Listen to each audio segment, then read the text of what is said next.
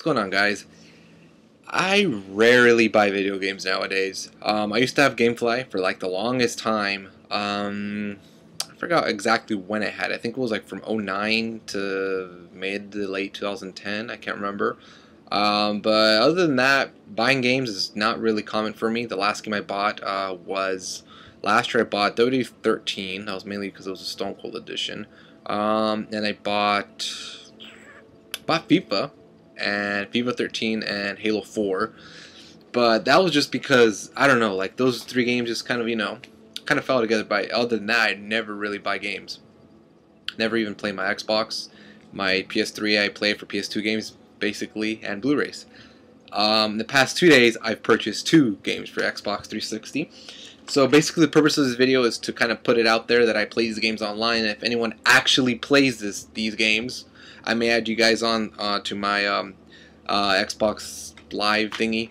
The reason I say maybe or might is because I don't like adding people that I know are not even going to play any games with me. It's pretty pointless. The first game I bought was on Sunday. I picked up Madden 25. If you guys follow me on Twitter, you guys know that I was like whatever about this. I downloaded the demo a few days after it came out, and I was actually pretty pleased with it. Plus, I wanted to play with the this Raider team, especially because it has Terrell Pryor in it. So I ended up picking up the game. So I hope to get some good use out of this. And yeah, so I play this one online. If you guys play Madden online, I love playing people online in this game, so this will be a good one. So yeah, PM me and I'll may or may not give you my gamer tag. So yeah, I got this one right here. And then today, I think everybody picked this game up, and that's Grand Theft Auto 5. Yeah, this game's just gonna be so awesome. I have the install disc right now for what's it? I think that's what they call it. And then you have the play disc here, which I'm told don't download or install this game to your hard drive. Save it to a USB disk, but not to your hard drive of your Xbox. So it's a disclaimer for you guys out there who are going to buy the game. And then of course you got the code on the other side, so you can fly the atomic blimp. And then of course you have the inside, just taking everything out from inside. You got the booklet, with all the controls and whatnot.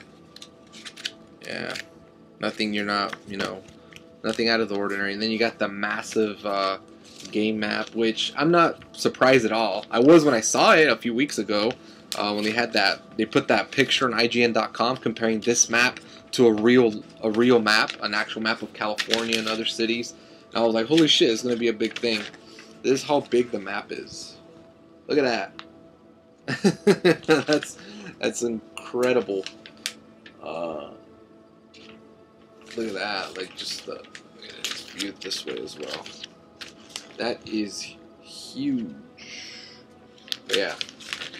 So yeah, you get all that. So yeah, of course the gameplay or the multiplayer game mode is not available yet for for this game. So as soon as it does, though, again, hit me up and I may add you. Again, the reason I keep saying I'm going to keep stressing this because I know someone's going to get butthurt if I don't add you. If you're not going to have any intention of playing any of these games, if you don't even own these games, don't add me. If you own Halo, okay. I don't play FIFA 13 anymore, so that one doesn't count. Or WD13.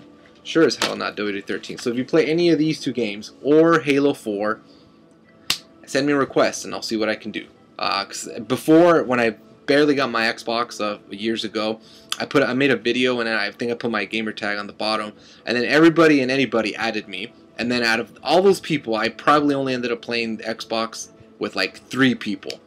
Yeah, I maxed out my friends list thing, and then I just went and dumped a bunch of people. So yeah, I'm excited, mainly for this one. It's installing right now. It's 2,514 megabytes out of 7,876. So gotta probably eat, I guess, while I wait for that to go. But yeah, thank you guys for watching.